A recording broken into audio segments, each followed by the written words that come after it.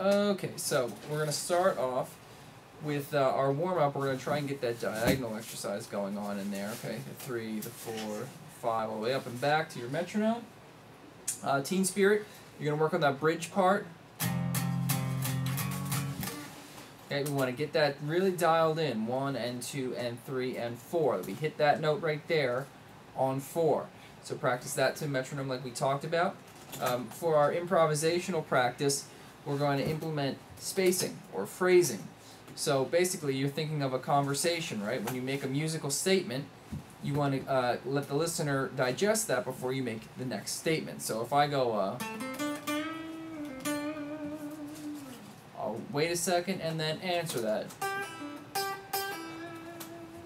Okay, so you want to have a lot of space and phrasing going on in your improvisation solo.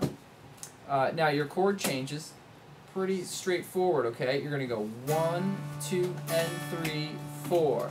1, 2, and 3, 4. Focusing not so much on getting the extra fancy strums in there yet, but really sticking all of the chord changes in time. So we want to focus on that with the transitions I wrote down in the book, and you should be good to go.